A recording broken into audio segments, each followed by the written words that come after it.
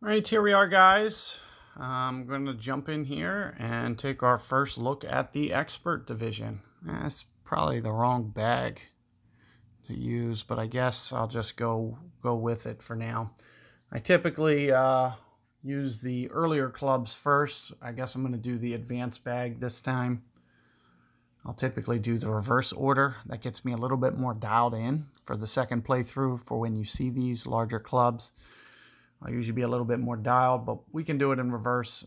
You'll just have to, if I am making, some mistakes, you'll have to just, make the necessary revisions.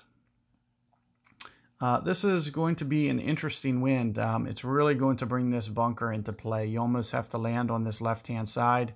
I'm thinking of maybe bringing out a Titan. You can see my opponent here does also, I may actually not. You can see it. It's almost like you can actually land too far now with whatever the changes are that they're doing. It seems like something is different. You can see opponent only using a navigator and still able to get that well up there. But you do see that they land very much on the left-hand side, and that's what it's going to take, is you're going to have to land very left there. So we are going to just try to play this just a little bit more controlled. What I'll typically do is 4 or 5 on the top spin.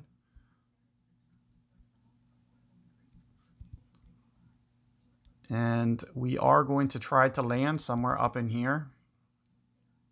So I am going to come off the power a little bit. I'm thinking somewhere around here into the dark orange color, somewhere right in here. And a little bit early on that timing. Let's see how this works. See if I can miss this. Looks like I still missed the sand anyway, so all good to go. Oh, just a little too much on the top spin. So that was 5 bars. I do like to get it down on this bottom. It does make this pitch much easier if you don't keep it, on the short side, kind of like where my opponent is. If you can get it somewhere at least halfway down this hill, that's what you ideally want to do. And you can see that I used just a little bit too much on the top spin. So you can back off there.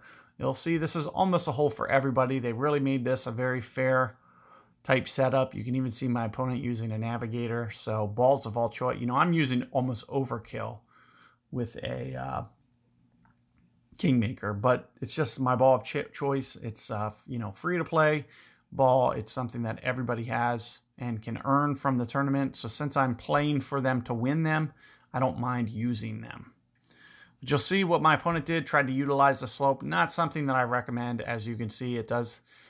It's something that you can't guarantee it's going to roll down like that. So may not be the best choice for that rollout. It may just be just a little bit smarter to try to take out some of that break, because it typically won't roll out exactly how you expect it to when you try to utilize that hill. Now, what I'm going to do here is essentially stay inside cup and just go for perfect ball.